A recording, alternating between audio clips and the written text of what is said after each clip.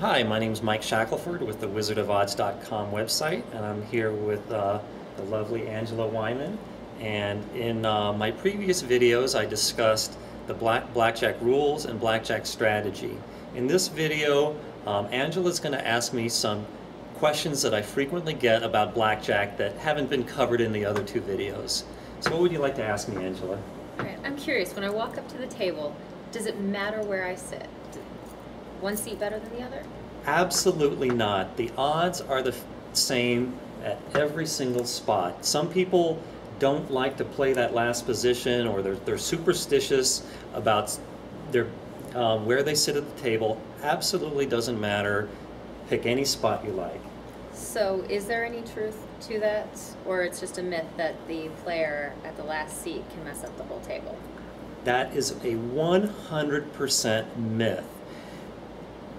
Almost every time I sit down at the blackjack, eventually somebody is going to mention something about the third baseman has to protect the table.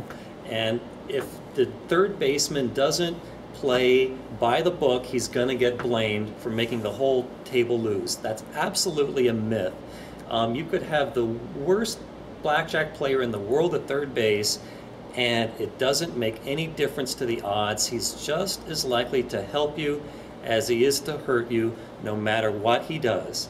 And you know, I can see everyone out there in internet land shaking their hand going, I disagree with you on that one. But trust me, any legitimate blackjack writer will say the same thing, and people only think this myth because they remember the times that some action caused the whole table to lose, but they don't remember the times that a bad decision saved the whole table. So what should I look for when I walk up to a table? When I sit down at a table, if I see a smoker at the table, I'm going to sit as far away from him as I possibly can. But if it's an empty table, you know, it depends. If I think that I'm just going to be playing by myself and no one's going to join me, I'll probably sit right here so I can look the dealer in the eye. If I think that it's a crowded situation and other people are likely to join me, I don't want to split a group of friends, so I'm probably going to sit at first base or third base. But it's entirely up to you where you sit. It's completely should be based on your own comfort. Well, what should I look for as far as odds? Does it really make that big of a difference if it's 3-2, 6-5? I mean, you see both of them. Absolutely. In terms of choosing the table itself where to play, you got to consider the blackjack rules, and it makes a huge difference. Now, if you remember just one thing from this video, if a blackjack pays 6-5, turn around and walk the other way. Doesn't make any difference what other rules they give you. They can give you a list of a whole bunch of stuff you're allowed to do, like they do at the Vegas Club. Forget it. 6-5 is a sucker game. Don't play it. The only exception might be is if it's a pleasure pit or a party pit and you have a lovely dealer, then, you know, if it's worth the additional entertainment value, what choice do you have? But that's the one rule that works against the player the most, 6-5. After that, a good rule is if the dealer stands on a soft 17, that favors the player. Unfortunately, you don't see that very much anymore, but given the choice between the dealer hitting and standing on a soft 17, it's better if the dealer stands. Why? It's mathematically complicated, but basically a 17 is not a very good hand in blackjack. You're better off if the dealer sits on his 17 than takes another card with a chance of improving it. Beyond that, another good rule to look for is, can you double after a split? Usually you can, but with double deck games that can go either way. So obviously, if you're allowed to double after a split, that works your ways. Another good rule, the fewer the decks, the better the odds. For example, if the rules are otherwise the same and one table is 2 decks and one table is 6 decks, you're much better off to play the double deck game. Now, again, don't be fooled by single deck games that pay 6 to 5. It's much better off to play a 6 deck game with 3 to 2 on a blackjack than a single deck game that pays 6 to 5. And I think that the casinos are trying to, shall we say, I don't want to say deceive, but they always have a sign that says 6 to 5 blackjack, I mean single deck blackjack, but then they don't mention the 6 to 5 on the table. Always look to where it says blackjack pays. Always look for this 3 to 2. Another two things is it's good if you can surrender. Most players don't surrender anyway, but you should when the odds favor it. There are several situations where you should surrender, but the one, if you just remember one, surrender 16 against 10. And it's good if they let you do that. Finally, re-splitting aces. You split aces. Some places give you one card for each ace no matter what. Some places will deal them face up, and if you get another ace, you can re-split it again. It's good if they let you do that. Now, you may be in a situation where there's conflicting rules, and you don't know. For example, maybe the casino will have a 6-deck game with surrender, re-splitting aces, and double after a split, or a double-deck game that has double after a split but not surrender or re-splitting aces. Then my website it has a calculator. You put in any set of rules and it'll tell you the house advantage. So when in doubt, go to my website, look for the blackjack calculator, put in the rules, and it'll tell you the house advantage for those rules. Well, it seems like no matter what else they offer, every table has the giant insurance ribbon on here. When should I take insurance? Absolutely never. If there's a second thing I want you to learn from this video, never take insurance. Period. No exceptions. And that includes if you have a blackjack and the dealer's showing an ace, the dealer will say even money, and there's always a player who goes, even money, what's that? And the dealer will always say, oh, it's a guaranteed winner, win even money. No, it's better to win, it's better to have the chance of a blackjack paying the full 3 to 2 than a sure even money. Wow, so never take insurance, don't do even money, know when to surrender, find a table with all those rules. Yes. Fair. Do you think there's any difference between a face-up and a face-down game, or is it just purely preference? It's purely preference. Generally, they're going to deal the cards face-up in a shoe game and face-down in a single or double-deck game. Mathematically speaking, it doesn't make any difference how they deal the cards. That should be according to your own preference. So I've got a question the casinos might not like me asking very much, but I know everyone's going to want to know.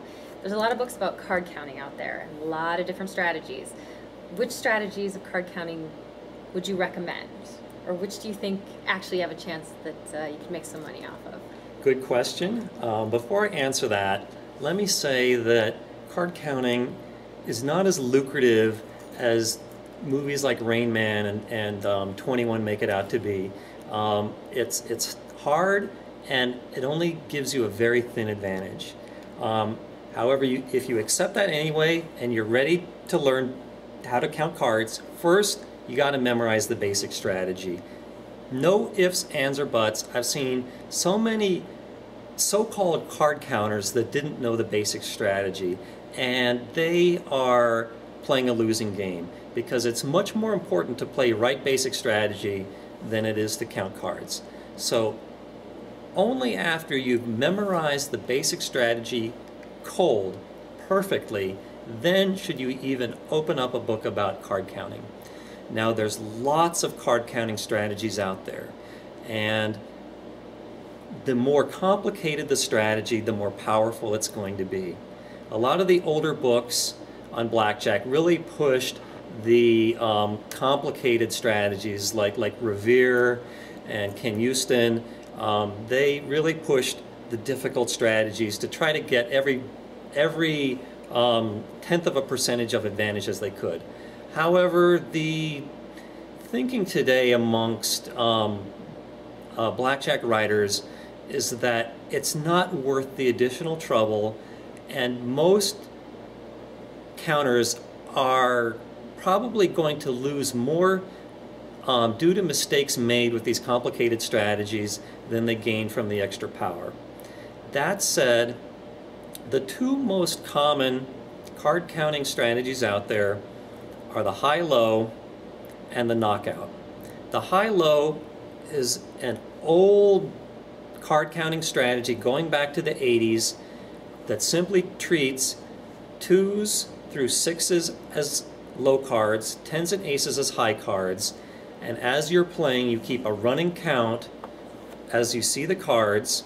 Then you have to make an adjustment to how many cards are left, and then you play your cards according to what you have, what the dealer has, and the count. I know it sounds hard, but just adding and subtracting one at a time, it's not that tough.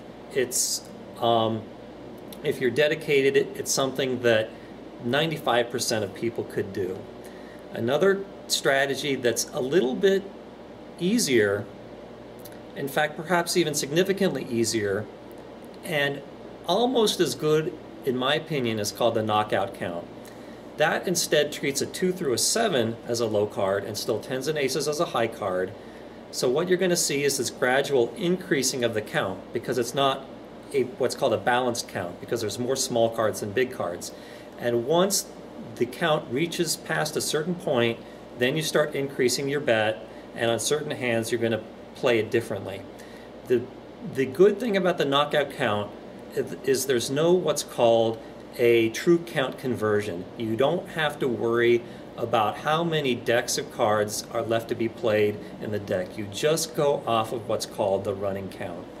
And finally, if those are too complicated, I have a real easy card counting strategy on my website called the Ace 5. It just tracks aces and fives. You count fives as +1, aces as -1, and you keep a running count as you go. And if the count gets high, meaning that a lot of fives have gone out, which are bad for the player, and aces left, which are good for the player, then you start betting more. It's not going to give you much of an advantage, but it's certainly going to at least get the odds in your favor, and it's not that hard. All right, so before I can even start to learn card counting, though, I have to perfect basic strategy. Now, while I'm trying to learn basic strategy, in every gift shop in Las Vegas, there's those little plastic credit card-sized strategy cards that I could tuck in a pocket or my wallet. How come they're not all the same? If you really look at them, the cards will vary from casino to casino on what you should do. Good question, and the reason the cards change from one to the other is because the rules are not always the same. So of course you're referring to the basic strategy. I've got it on my own business card here. Now let me say that no matter what basic strategy you follow, you're in good shape. You're way, way ahead of the curve. The only places where they differ is in certain borderline situations. A common one is you have a total of 11 and the dealer's showing an ace. If the dealer hits a soft 17, the odds favor doubling that. If the dealer stands on a soft 17, the odds favor hitting it. However, it's a very borderline play, and let's say you memorize the strategy for the dealer standing on a soft 17, so it says to hit that, and you find yourself at a game where the dealer hits a soft 17, don't freak out. Don't say, oh, I got to check Mike's site for this basic strategy. Trust me, it's okay. Just play the basic strategy you know. If you know just one basic strategy, you're already better than 99% of blackjack players out there.